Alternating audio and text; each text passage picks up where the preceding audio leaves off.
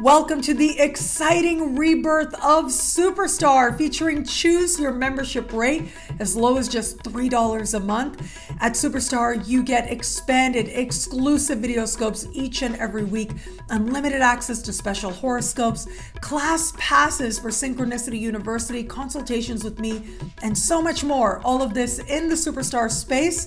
I look forward to meeting you there.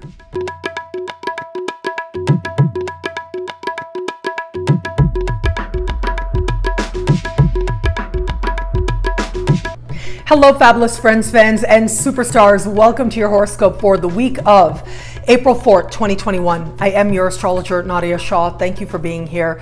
It is a remarkable astrological week. Without a doubt, there are big moves happening in the sky now. Now, I absolutely love how Venus is speaking in harmony with Mars early in the week, in harmony with Jupiter at the end of the week. This says that there is an energy here of passion and motivation and desire, but also happiness, indulgence, a sense of awareness of how love and wisdom is playing out in our lives, or at the very least a motivation to see it, which can go a very long way. At the same time, we have Mars activating key eclipse points happening at the beginning and end of the week. Towards the early days of the week, it is Mars activating the upcoming eclipse point of June 10th, and that is going to bring powerful foreshadowing. This is the universe setting the stage for these changes and breakthroughs coming up right around the corner. It is at the end of the week, though, that Mars is going to activate the previous eclipse point of mid-December 2020, and this is going to bring clarity and closure as well to the events that have already taken place. It's going to help us to understand and be empowered through understanding. However, with all of this happening, I do think it is what else is happening that is going to get more of the attention that's very much on the surface. Now, part of this is because the sun is going to meet Ceres in the sky. Ceres is an asteroid, and Ceres is the Roman name for the Greek goddess Demetra. If you may remember the Greek mythology around Demetra, she is the mother of Persephone, and Persephone ends up going into the underworld with Hades, also known as Pluto, and when she leaves, Demetra, as goddess of seasons, begins to mourn, has a longing, wants to be with her daughter, and ends up not tending to the land. And this explains how the earth grows cold. It explains the fall and winter months. And so the gods end up negotiating a deal where Persephone will spend 6 months of the year with her mom, that's the spring and summer, and 6 months of the year in the underworld with Pluto. So this mythology demonstrates to us some of the key attributes of Ceres herself. On the one hand, she represents fertility. She represents abundance. That's what the land being fertile is symbolic of. But on the other hand, she can also speak to that sense of wanting to be genuinely nourished, wanting to be cared for, wanting to give care. And that can bring with it vulnerability. And so there's this heightened sense of vulnerability happening in the second part of the week. Now add to this another layer, and that is Mars speaking in a conversation of tension with Neptune. And this tension tends to happen, and this conversation tends to happen about once a year. And when it does, it can represent a time where, on the one hand, we are feeling as if our emotions are flowing, okay? So it can feel not necessarily very stable emotionally. But remember, Mars right now is moving through the sign of the mind, moving through the sign of Gemini. And this is a part of the sky that has to do with communication of all kinds, expression, what it is that we believe we are uniquely meant to express in the world, what we're meant to share. It is a very spontaneous part of the sky. I like to think of it as associated with synchronicity. So synchronicity is being in the right place at the right time, meeting the right person, and it just makes all the difference to us. Well, there may be that expectation of that. There may be heightened expectations around that. There may be a sense now of us trying to find the right words, but not really knowing what to say. There may be a sense of us being aware of how our own thoughts can shift and change. Remember, Neptune is god of the seas. This is the tides rising and falling. And so it can feel as if our own thoughts rise and fall. And that's why for so many of us out there, if you know that perhaps you are a sensitive soul like myself, and you may be given to some emotional ups and downs, which does happen to sensitive souls, it's a good idea to practice self-care and to be very diligent with your thoughts in particular now. There are certain habits that we can integrate and practice, and these habits ultimately allow us to focus our minds, and in focusing our minds, experience a greater sense of calm. And so that is the real opportunity here. That is the potential here, to actually be open to being willing to learn about ourselves, how our minds work, how it is that we can focus ourselves and experience benefit as a result. I do believe that so much of what we may experience emotionally can sometimes be habitual. Now, that doesn't mean there aren't genuine things that people feel very deeply, and there aren't genuine reasons to be willing to sit with what we feel. But there are times when perhaps we can call this not necessarily very grounded, but there are times when we may not necessarily be seeing things and perceiving things accurately, and where we have to be very diligent to look for love and wisdom, to seek out and seek to understand how it is and where it is that love and wisdom is playing out in our lives now. So that is the real opportunity here, to put the habit of looking for love and wisdom into practice, because that habit will be rewarded very well. That habit will be rewarded thanks to Venus connecting with Jupiter. Thanks to Venus at the beginning of the week connecting with Mars as well. Now you add another layer to this at the end of the week, almost simultaneously as Venus connects with Jupiter, Mercury, planet of mind, moving through the sign of Aries, the sign of the will, the sign of determination, is going to be speaking in harmony with Saturn, the energy of discipline, the energy of dedication, a deep persistence.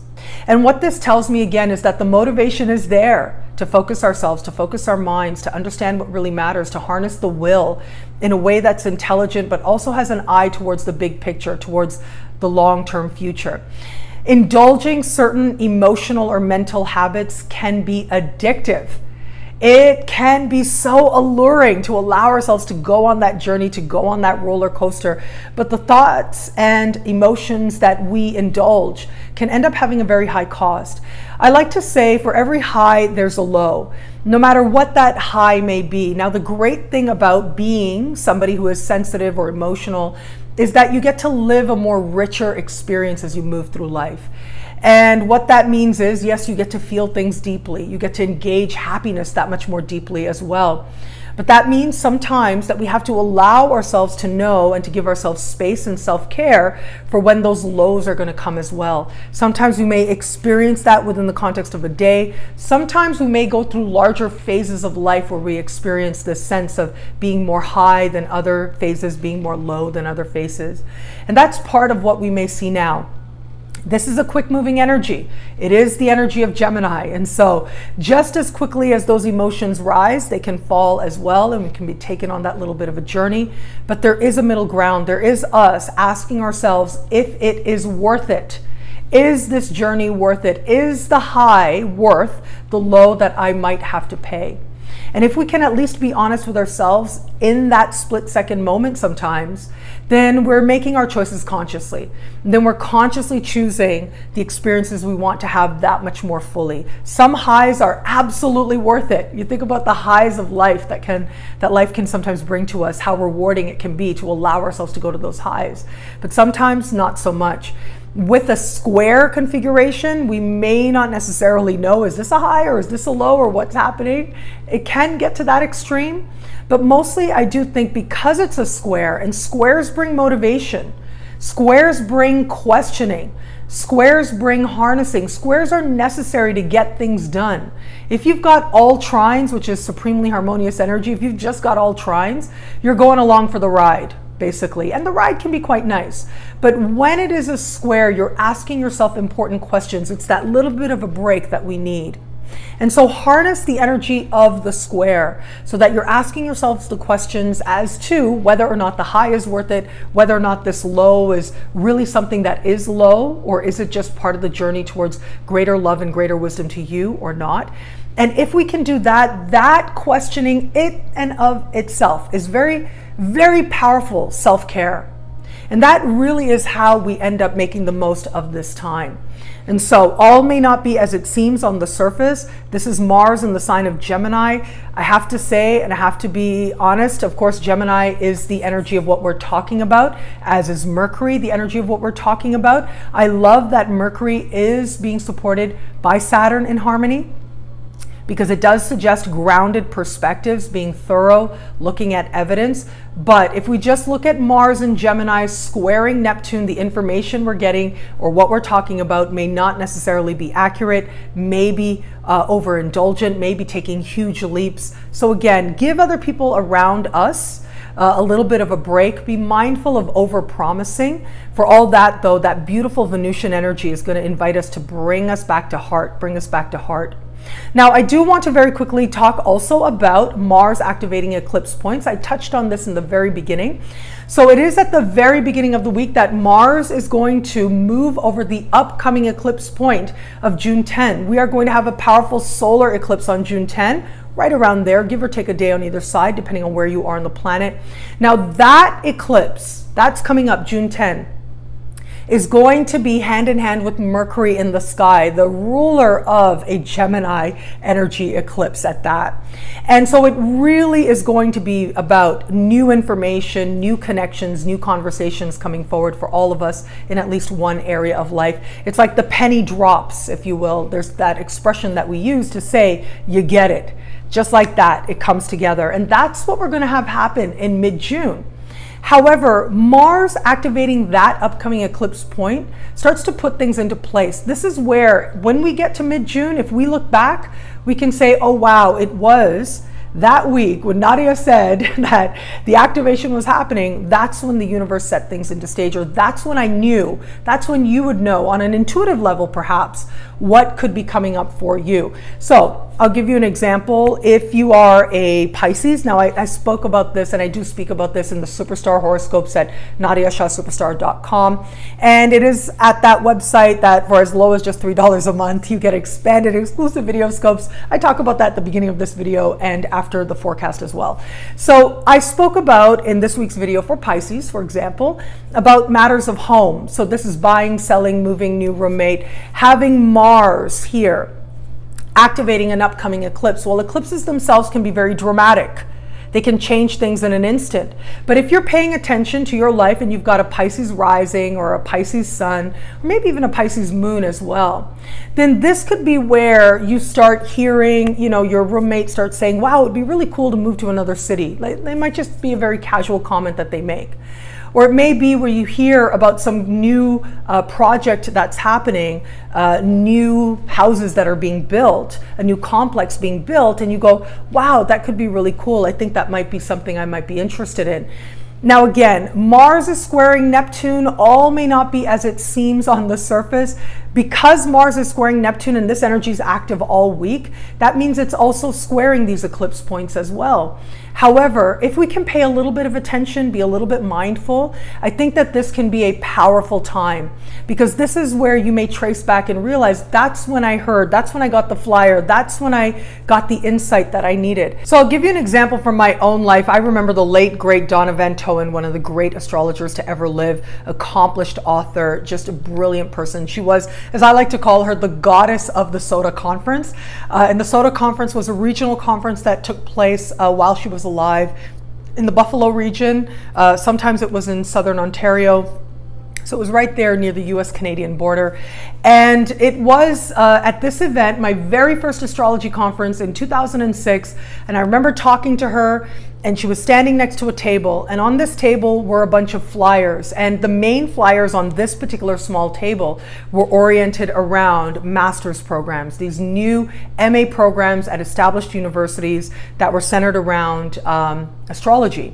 So this was the very first year that these programs were being launched. And I looked at those flyers, and I don't know if I felt like that's for me, or I'm gonna do that, or wow, this is something. But I remember taking those flyers and poring over them and pursuing them. And that's what ended up leading me to graduate school. which wasn't even on my radar up until then. And so that's what I mean when I say pay attention to your life. See where life and your intuition is taking you, because it will end up guiding you to what that upcoming eclipse could be for you.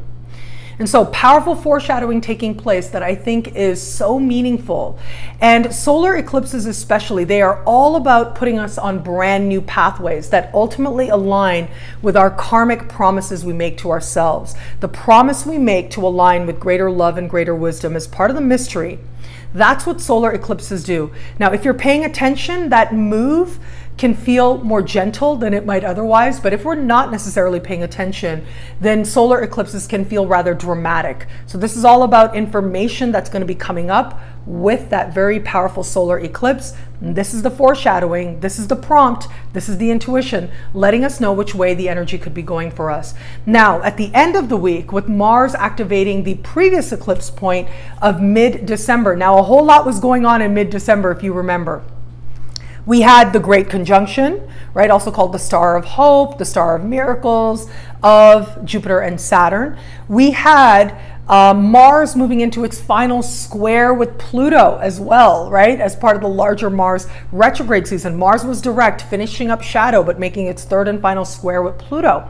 So now, here we are. We are activating in the midst of all that of December, the eclipse that took place. So it may be hard to sort of separate what was what, but in at least one area of life, there would have been a beginning, and a very Sagittarian beginning, meaning one with a lot of hope, with a lot of possibility, with some excitement as well. So now with Mars activating that eclipse point, we will get a chance to evaluate. Where are we now? Did we initiate that beginning? How far have we come? What is the universe showing us about not only what was, but how to now navigate even further? Where is it that we can further empower ourselves to make the most of that solar eclipse energy that took place towards the end of 2020? How can we make the most of it? That's what this powerful Mars activation of this previous solar eclipse is going to show us. In one way or another, all of us were invited to make a change, or to be more honest, or to start fresh, to let go of the past so that we could live more fully. That is part of the Sagittarian vibe, living more fully in the here and now, living more fully and embracing life and all that life has to offer with all its incredible experiences. That is the promise of the Sagittarian energy. Every sign has a core energy, a core principle, a core gift to give us. And Sagittarian energy gives us the gift of exploration and adventure and a life well lived. Gemini energy, which is also highlighted very powerfully here, is the gift of understanding, the gift of communication, of connection, of mind, and the freedom that comes from being spontaneous. And so we've got this powerful activation happening at the end of the week under the light of Venus speaking in harmony with Jupiter.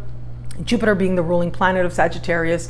And what that tells me is love for the journey, love for the adventure, love for the exploration. Harnessing the will with Venus in Aries. Aries' gift is owning our power, taking action in support of our power. Knowing that we have a will, that being able to exercise our will and our agency is a great gift of being a human being, that we can move our lives in the directions that we choose.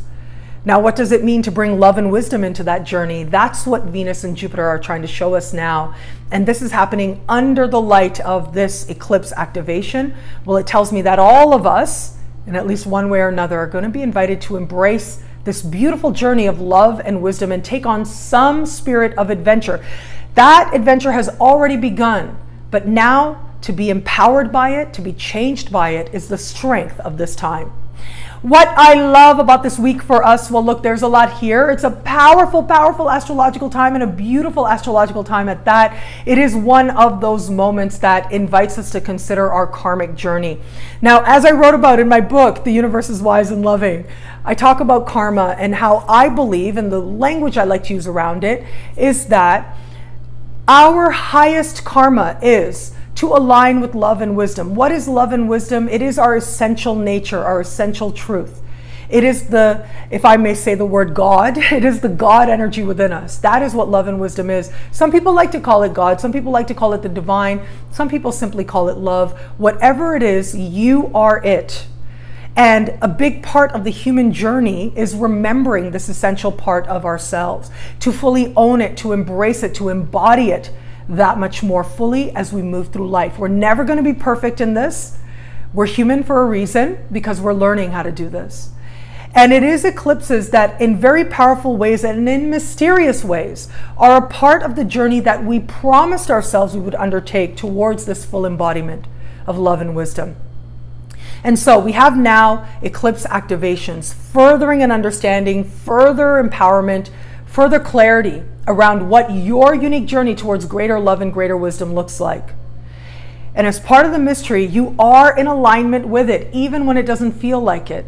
You are moving towards it. And look, with Mars square Neptune, it really might not feel like it. And yet it is there. Remember, next week, and I'll be here to talk about it every step of the way, we are going to have a new moon in Aries at the beginning of the week. We're going to have Mars trine Jupiter. Just when you think you're not sure and it's all a fuzzy, rose-colored glasses experience, just when you think you don't know, just when you think you're disappointed or disillusioned, genuine hope will come. It is right around the corner, but we will glimpse it now. And it is about being willing to at least observe our own thoughts, observe our own mind, that genuine empowerment can be found. And that is part of us exercising our will as well. Some of the best of what it means to be human.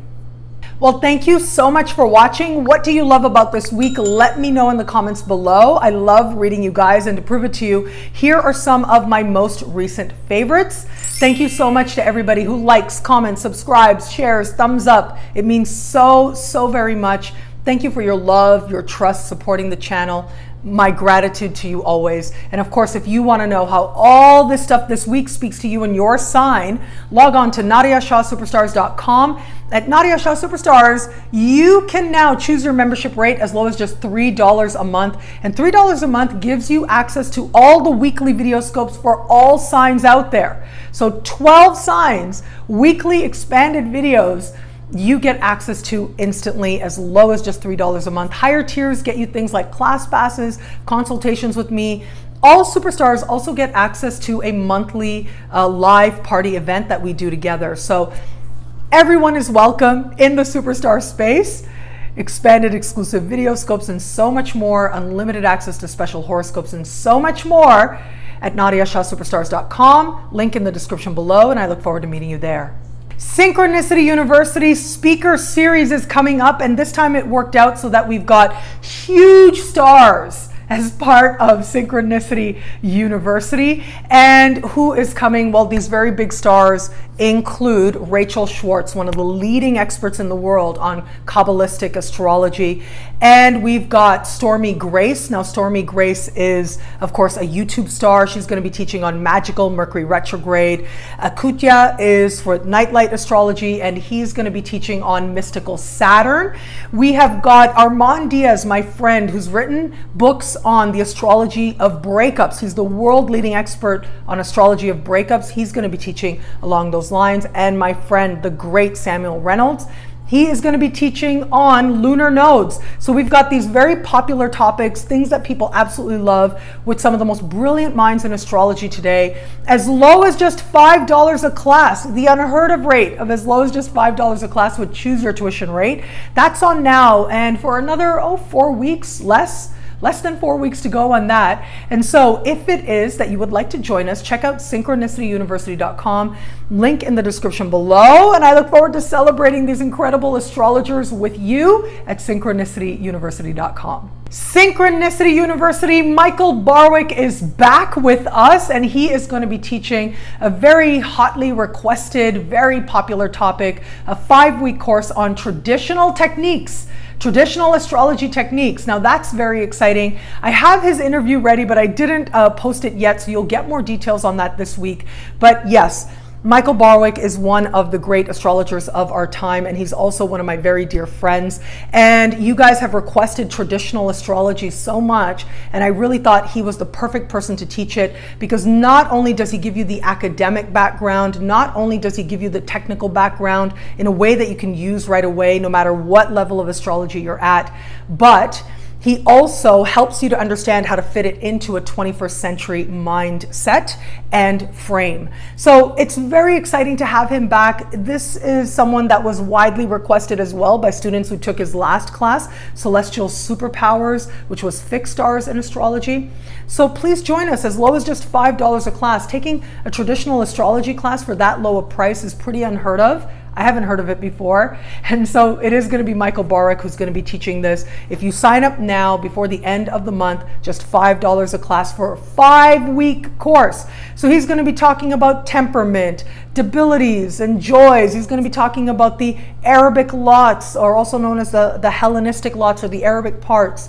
He's going to be talking about essential dignities. So these are very core understandings of how we've come to understand the planets, and especially the ancients understood astrology and practiced astrology. So I think it's going to be a lot of fun, only as Michael Borick can teach it, and you can learn more. You can get detailed understandings of what you're going to learn, and learn more about Michael as well at synchronicityuniversity.com. Sign up now. Link is in the description below. I've got my own classes coming up with synchronicityuniversity.com as well. Coming up this Saturday, we're going to be looking at the 4th house, part 2, tenants, which is planets in the 4th house. Whether you have this natally or by transit, you can understand something about what planets in this house can mean for you, what core energies you bring to understanding home, to understanding your past. I call this reckoning with your past, understanding your ancestors, your roots, and so much more. We're going to explore that together at synchronicityuniversity.com. So you can sign up for that now.